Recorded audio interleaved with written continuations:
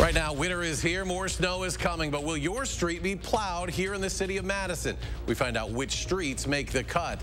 Plus, as the winter weather picks up, we know some of you will end up in the ditch, so what's the message from the people who you can call for help? And we continue our sit-down interview with Governor Tony Evers, asking if he's planning to send the National Guard to Wisconsin hospitals as the COVID surge continues. News 3 Now at 6 begins right now.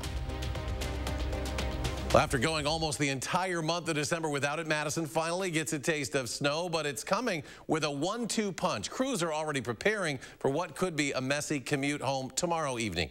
Chief Meteorologist Gary Canalti now tracking another round of winter weather heading our way. Gary? Eric, this will be similar to what we saw last night, maybe a little heavier on the snow totals, and there also could be a little bit of freezing precipitation mixed in as well. You can see the snow depth across southern Wisconsin, pretty uniform, about a 1 to 2 inch snow depth from the snow that fell last night. The snow right now is up into Canada, moving away from us, but the next weather system will be in at this time tomorrow. High temperatures today in the upper 30s, so we didn't melt a lot of the snow, although it is a slushy, wet snow, and it is hard to shovel, even though there might only be a couple of inches out there. Temperatures right now are falling to around the freezing mark. Here in Madison, just below freezing, so that slushy snow will freeze overnight. And then we have snow on the way for tomorrow, maybe mixed with some freezing rain, sleet, or rain for a time. Winter weather advisories start at 9 a.m. for much of southern Wisconsin, and then run until midnight tomorrow night for areas north of the Dells.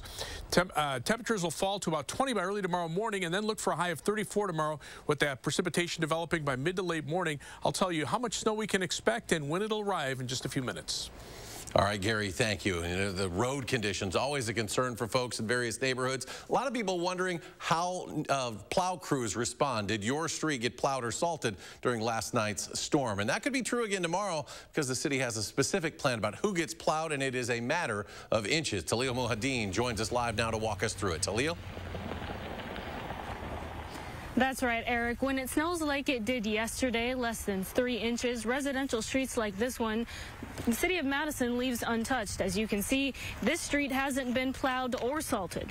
Instead, they focused their efforts on major roads like those with schools, hospitals, and those used by Metro Transit. Those areas covers the city's salt route, which is about 800 miles. Eastside business owner Kelly Pulvmacher says she understands the streets division can't salt the entire city, but says they should reconsider when it becomes a safety issue. I'm not asking to go out of the way. I'm not asking, driving into a big residential area and doing one road. I'm asking one road to be done in between 2 major pathways, one to a hospital and one to all the shopping centers. She says the road outside her trucking company has had a significant increase in traffic after a COVID testing center opened up nearby. She also says in snowy conditions, more accidents have happened on that road since, which is why she wants it added to the city's salt route. Now, city officials did share that should road conditions get to be dangerously icy, they do sometimes employ a sand mixture to kind of manage those streets that they don't salt. But for Pulvmacher, that's reactive, and she'd prefer them to be proactive. Eric? Talil, thank you. In these conditions, and with more weather coming, as Gary mentioned, the roads could get icy, putting people in ditches. Anna Hansen spoke with the crews. You call for help in those situations today. They're asking you to do your part, too. The first snowfall, everybody forgets how to drive. Adrian Farrell manages Tugaway Towing and Services, dispatching help to around 25 accidents every day. Nights like last night keep his crew busy through the winter. We're getting slide-offs, winch-outs. Most of all our calls are winch-outs in the winter. Tugaway's response time is typically 45 minutes to an hour, but the pandemic isn't doing them any favors. We're not staffed correctly. We're not ready. People are out sick. And I think that's the biggest thing right now. COVID is hitting us hard. So as much as Farrell enjoys helping you out of the ditch, he says he'd like to see fewer people in need of help. Slowing down is a big part of that. If you're out there on the roads and you have to be, take it slow. There's nothing more important than your life. The Wisconsin State Patrol agrees. Trooper David Yang says he's been seeing people speeding faster in worse conditions. We do recommend people to slow it down, especially with the conditions and the weather. So what can drivers do? Prepare. Be sure you have a spare tire, a change of clothes, a phone charger, and some food and water. I would recommend, make sure you have an extra phone charger, make sure your phone is fully charged. Extra pair of clothes just in case if you're stranded out on the interstate. In case it takes longer than an hour to reach you. In Madison, Anna Hansen, News 3 Now. Janesville Fire Department says 5 people are without a home after a fire last night. Firefighters were called out to the home on West Home Street in Janesville just before 5:30. When crews got to the house, the back side of the 2-story was engulfed in flames. 4 cats were also rescued. Fire department didn't provide an official cause of that fire, but did rule it accidental. A person living at the house said he reset an electrical breaker several times before smelling smoke. No injuries were reported. Milwaukee police say they've arrested a 19-year-old they say set an apartment complex on fire. That fire left more than 130 people without a home. Happened Sunday morning. The 2nd and 3rd floors of the complex were heavily damaged by both water and smoke. No one was hurt. The Red Cross now helping about 20 people find housing. Still don't know when those folks will be able to go home again. Madison police say they have arrested a man accused of threatening to blow up Madison College on Christmas Eve. A 911 dispatcher got a call from the 42-year-old who said he had a bomb. Officers responded and arrested the man on charges of bail jumping and making bomb threats. He was taken to the Dane County Jail. The Princeton Fire Department and Marquette County Sheriff's Office are investigating what caused a mobile home to explode. It happened a little after 1:30 Sunday in the Puckaway Shores. That's near Puckaway Lake. The explosion sent debris flying everywhere. Thankfully, nobody was home when it blew up, so there were no injuries. In a lot of ways, 2021 has felt like crisis after crisis, much like the year before. And as we close out this year, and as Omicron threatens to overwhelm Wisconsin hospitals, Naomi Coles is sitting down with Governor Evers for a look back. They cover it all, from the Waukesha tragedy to how he'll respond if Roe v. Wade is overturned. But first, the hospital crisis. I know that there is National Guard right now in the state's mental health facilities, but do you have any plans to send the National Guard into both hospitals and long-term care facilities? Not at this time. We are counting on the federal government here.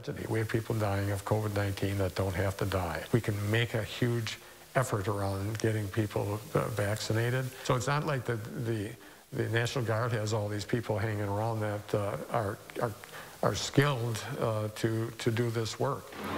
After the Waukesha tragedy and the investigation into why the man suspected of killing 6 and injuring dozens more at the city's Christmas parade was out on bail in the first place, residents are now formally calling on the governor to fire the Milwaukee County District Attorney. Do you have any plans to launch an investigation into Milwaukee County DA John Chisholm? I should be in a good position to make that decision, whether we do an investigation sometime in the very near future. On the broader topic, do you believe that any change needs to happen to Wisconsin's bail laws? I hate to use a tragedy like this to create an impetus to change, but if everybody sits back and takes a breath, maybe there's a way that that people that have a violent past could have higher bail. I'm open to that. On Roe v. Wade, which could soon be partially or fully overturned by the Supreme Court, Evers says he wants to remove an old state law that could go back into effect, banning all abortions. And finally, on a state capitol splintered bitterly between the two parties, Evers says he's rarely talking to Republican leaders, his focus instead on other issues. Whether it's been broadband, whether it's been income taxes, whether it's been funding for our public schools, all those things people kind of outside this bubble that we work in here actually care about. A lot of Republican messaging right now wants to paint you as a weak governor. They paint you as someone who can't lead the Democrat Party in Wisconsin. They point to issues like the redistricting maps where Democrats splintered over that. What's your message going into 2022? My message is quite simple. We've accomplished a lot. You know, the fact that some Democrats voted against fair maps, that was more of a vote of confusion than leadership. At the Capitol, for News 3 Now, I'm Naomi Coles. The governor is promising to fight a proposed constitutional amendment supported by conservatives. They're looking to give the legislature the power to run elections. Governor Evers vetoed 6 Republican election bills this year. Assembly Speaker Robin Vos ordered an investigation into the 2020 election. So far, only 5 people in Wisconsin have been charged with election fraud. An audit by the nonpartisan Wisconsin Audit Bureau also did not find any widespread fraud, but it recommended dozens of changes in how elections should be run. Republican leaders in the state are formally inviting the governor to give the annual State of the State address in person in February. Both Assembly Speaker Vos and Senate President Chris Kapenga sent a joint letter today. That speech scheduled for February 15th at 7 p.m. Democratic State Senator Lena Taylor interested in being the next mayor of Milwaukee. Just a few days ago, Taylor announced she was suspending her campaign for lieutenant governor. Now she plans to file paperwork to run for the spot left open by Tom Barrett, who recently resigned to become a U.S. ambassador to Luxembourg. 7 other candidates are already in the race to replace Mayor Barrett. A primary set for February 15th with the general election scheduled for April 5th.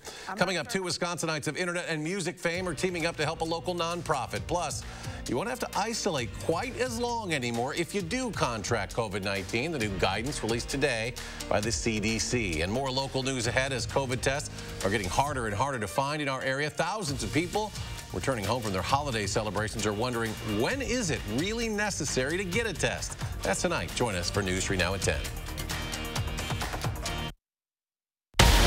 You're watching Madison's fastest growing newscast, News 3 Now at 6.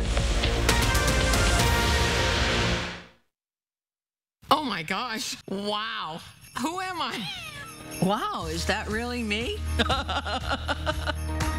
Hi, I'm Annette, and I'm an actress. Under eye bags and wrinkles are so frustrating. They're so hard to hide and so hard to get rid of. I came across Plexiderm, and I was so excited. We have a model. His name is Richie, and all he's doing is taking a small amount. It's so powerful. That's all it takes. This new year, in just 10 minutes, you'll look incredible. This is something that you can do in the convenience of your own home. It's a cream. It's a topical. It literally creates an invisible layer that tightens the skin and smooths it out. All you do is gently rub it underneath your eyes, on your fine lines and wrinkles, and it visibly disappears in as little as 10 minutes. My real true opinion is holy words I can't say on camera. This is absolutely unbelievable. I mean, I could feel it just lifting my skin. It was amazing. It feels good. Feels great. Looks even better. I can't even believe that this worked. I was a little skeptical, I am not going to lie, because I saw people online with it, and I'm like, yeah, right, that can't possibly work. I'm telling you, it really works. I thought I might see a little difference, but to see that big of a difference, and I felt something happening, but I had no idea. Like, I have so many dark circles, I have the puffiness, I have the lines. Like, it's amazing. I love it.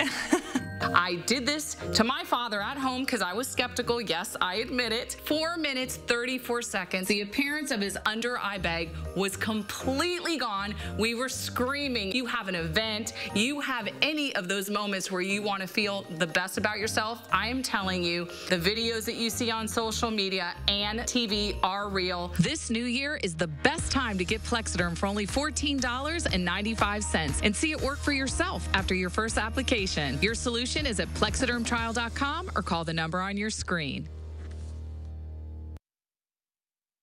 Welcome back. The CDC is cutting isolation restrictions for Americans who test positive for COVID-19 and shortening the time that close contacts must quarantine. Now, people who get the virus only have to quarantine for 5 days. That's down from 10. People exposed to the virus can also leave quarantine after 5 days. The CDC says the changes come as more evidence shows that COVID-19 is most infectious during the 2 days before and 3 days after symptoms start. Public Health Madison and Dane County are promoting other COVID-19 testing options as their clinical appointments are completely booked into next week. They published a list of other community testing sites gathered by the Wisconsin Department of Health Services. You can find testing sites near you through the DHS website. In Dane County, that includes several pharmacies like Hy-Vee, CVS, and Walgreens. Many of those sites may require appointments ahead of time, so it's best to book an appointment through them.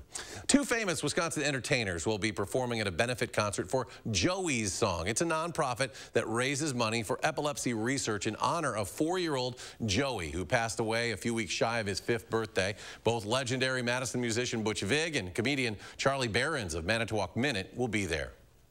We never know exactly what's going to happen at a Joey's Song, but I think that's why we keep coming back, because the surprises are really fun. Well, the next Joey's Song benefit concert will be Saturday, January 8th. They're hoping to raise $250,000 that day alone. Those funds will focus on pediatric and rare epilepsies, 2 areas underrepresented in the fight against the disease. More to come on News 3 Now at 6, including the search for a woman who delivered an important item to the Dane County Sheriff's Office. Plus, we now know just how many tornadoes have been confirmed from that rare December windstorm 2 weeks ago. And get those shovels ready. Once again, more snow on the way. Gary will let us know just how much to expect in his full forecast.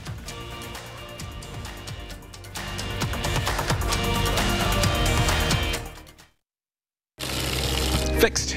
No charge. Ah, that's my son. He always takes care of his mama. Ooh, what's up with Granny's casserole? It's for after your Uncle Joe's funeral. My brother didn't have a life insurance policy. I hear there's a collection to help Aunt Adele. Yeah, a funeral costs north of $9,000 these days. That's a hefty bill for family to pay if there's no life insurance check to help.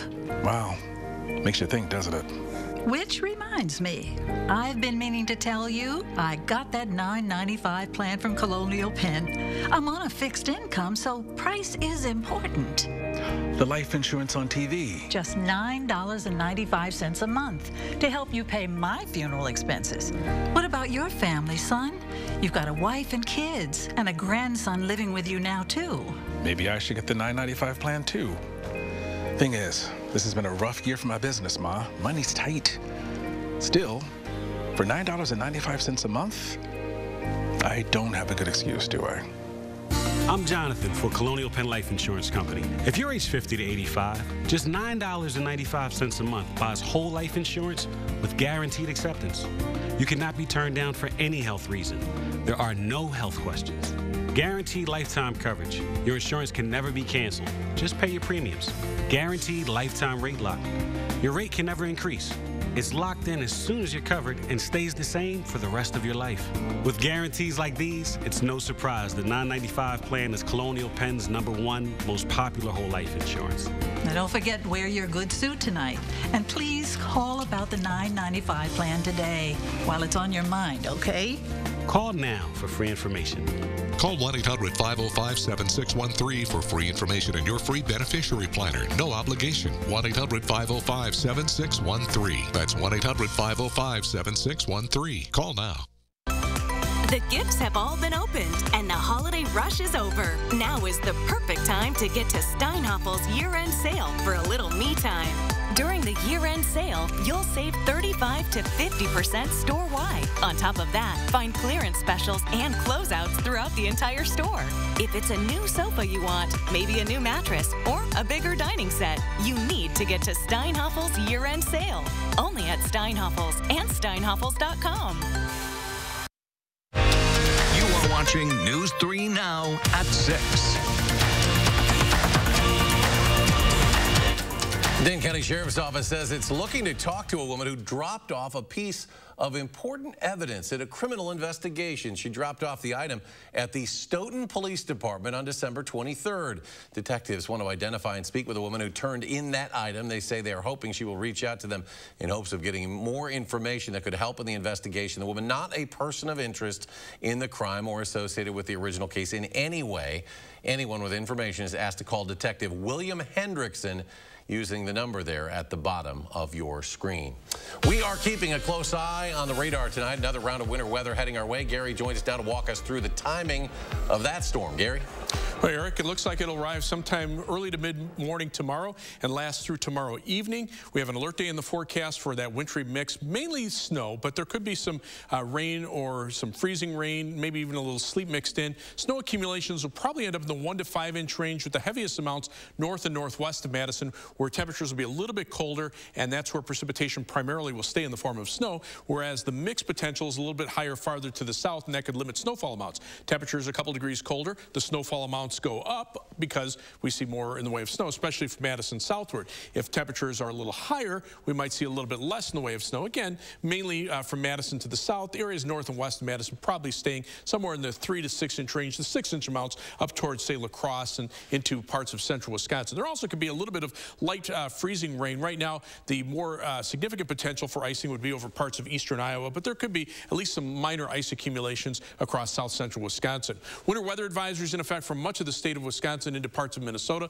Winter storm warnings in effect over parts of far northeastern Minnesota. On future track, you can see how the clouds move in for tonight, but the precipitation by 7 a.m. still across Iowa. Snow and some rain down to the south, but temperatures will be cold enough as the precipitation reaches us. It'll primarily be in the form of snow with that mix of precipitation from Madison southward. Then by 7 p.m., notice how most of the precipitation is already shifting to the north and east. Skies actually clear out for a time late tomorrow night. Then more clouds move in in on Wednesday as another weather system passes to our south, perhaps bringing us some flurries from late Wednesday afternoon into Wednesday evening, and then cold weather continues for Thursday into the rest of the week. Three things you need to know in the forecast. Of course, we have that snow and mix potential from tomorrow morning into tomorrow evening, and then we see seasonably cold weather near normal temperatures through New Year's Eve Friday. That'll be followed by the potential for another weather system with accumulating snow on New Year's Day, followed by a shot of very cold air with temperatures close to zero by early on Sunday morning. In fact, future track potential from one of the computer models for New Year's Day and New Year's Day and New Year's Day night calls for several inches of snow accumulation across southern Wisconsin.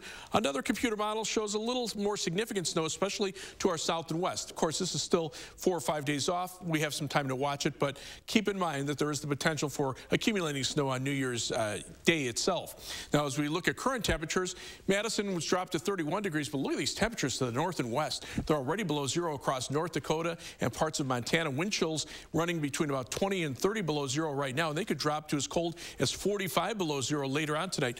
At least for now, the bulk of the really cold air will stay up to the north. We may get a taste of it after New Year's Day. Winter weather advisories beginning at 9 a.m. for much of southern Wisconsin tomorrow and lasting until midnight tomorrow night for areas north of the Dells.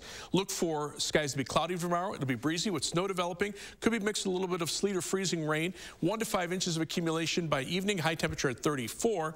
On future track, the snow arrives mid-morning. There's noon. You can see it's snowing pretty steadily in most areas, but by 6 p.m. already starting to wind down, and then the snow comes to an end overnight. The snowfall potential, 1 to 3 inches most areas. Heavier amounts to the north and west, and there could be some minor ice accumulations, especially over southwestern Wisconsin. 7 to 10 day forecast. Look for seasonably cold weather for Thursday and Friday. Again, the flurry chance from Wednesday afternoon into Wednesday evening. And then that system on Saturday, windy and cold with accumulating snow potential. That will end on Sunday morning. But look at the low temperatures down to near zero by Sunday and Monday morning. High temperatures only in the teens on Sunday, and wind chills perhaps as cold as 20 below zero. Temperatures rebounding back to near normal by the end of next week.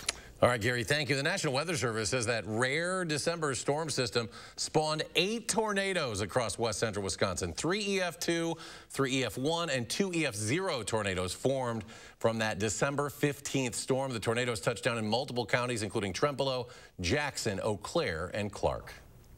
And COVID-19 related issues are impacting teams all over, especially right here in Wisconsin. We're going to get you caught up next in sports. News 3 Now First Warn Weather is brought to you by Lazy Boy Home Furnishings and Decor.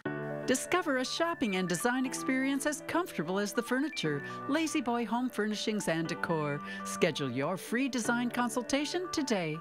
How much money have you wasted trying to find the right shade of foundation to match your skin tone? You end up with so many unused bottles, yet you can't bear to throw them out. Now, there's Color Beauty Self-Adjusting Foundation, which means you'll never search for the perfect shade again. It's really difficult for me to find a good tone foundation. I usually purchase about 3 or 4 and sometimes mix them. Color Beauty is a game changer in finding the right foundation. You put it on your skin and it transforms into your own skin tone. The Color Beauty foundation is so simple to put on. My skin looks great and it just looks awesome. The key to the innovative Color Beauty formula is tiny color beads that release and blend to perfectly match your skin tone as you apply it. The foundation is white when it comes out of the bottle, but when I begin to apply it, it adjusts to blend perfectly with the color of my skin. My biggest problem area is my cheeks right here. Color Beauty feels really light on my skin, and I can tell that it is pretty full coverage, so it looks like I don't have too much foundation on, but it is covering all my acne scars like I was saying before. I actually really love it. It's weightless and it's full coverage, and also it literally just matches my skin as soon as I put it on. It's no work. I've never experienced a foundation like this. Color Beauty only comes in 2 colors, light and medium. If you have fair skin or you burn easily, go with the light. If you have darker skin, go with the medium. Plus, with an SPF of 50, they're getting the highest level of sun protection in a lightweight formula. And best of all is Color Beauty's exclusive special. Order this New Year's and get 40% off. That means you'll get the color adjusting foundation, the skin smoothing primer, and the fan favorite lash enhancer for thicker, longer looking lashes at 40% off. Plus, get free shipping. Visit color40.com or call the number on your screen. Happy holidays from Meineke Car Care Center.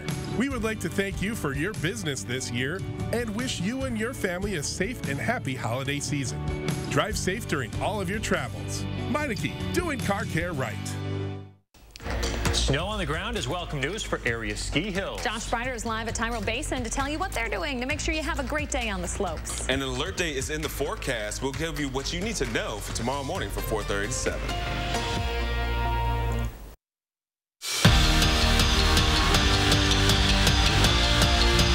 The Packers start the week with some roster moves. 4 more players are being put on the reserve COVID-19 list, including wide receiver Amari Rodgers. Now, hoping to limit the spread, Matt LaFleur says they're looking at how to mitigate risks around the building, and they've even toyed with the idea of going virtual. Just making sure that we mask up as a team when we're inside and then try to keep people as spread out as possible. We've even contemplating potentially, if we get more of these, maybe, you know, going to virtual meetings and then just showing up when we want to get together to go out on the field.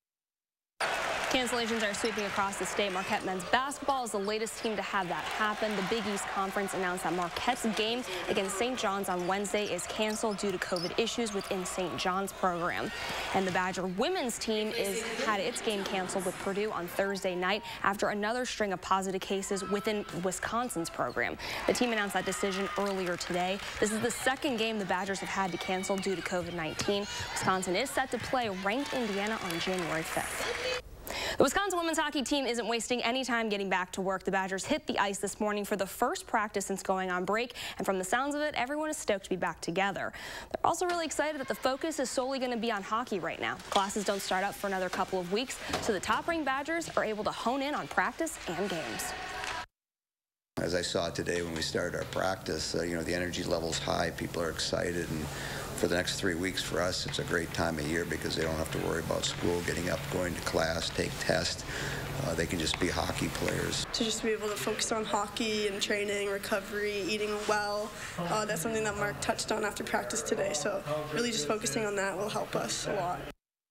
As for the men's team, they are hitting the road for the Quick Trip Holiday Face-Off in Milwaukee. The Badgers' first game of the tournament is set for tomorrow night against Yale. It's the first time in 15 seasons the Badgers are playing in Milwaukee, so this provides a huge opportunity for the squad to play on a much larger stage and to see fans outside of the Madtown bubble. You know, there's Wisconsin fans all over the place, and you're, you know, not just a city school, you're a state school, and I think that's really cool. The atmosphere that will be in Milwaukee will be really exciting for all of us, and, you know, for us to get a chance to, you know, show that area, you know, how much we have been looking forward to getting back there is a, you know, great thing for us. Gary, I'm going to send it over to you. Temperatures are on the cold side now. We've got a little snow on the ground. We're already down to 31 in Madison. Temperatures mainly in the 20s to our north and west. Winter weather advisories start at 9 a.m. tomorrow morning for much of southern Wisconsin. Last until midnight for areas north of the Dells. Most areas also runs until midnight as well. Snowfall amounts for tomorrow into tomorrow evening. Probably about a 1 to 3 inch snowfall from Madison to the south and east. Maybe heavier in the 4 or 5 inch range up toward the Dells or areas north of there. Future track ice accumulations, small. There could be some minor ice accumulations thanks to some freezing rain. Look for a high temperature tomorrow of 34, though. Most of the precipitation arriving by mid-morning. All right, Gary, thank you. Thanks for joining us for News 3 Now at 6. We'll be back here tonight at 10.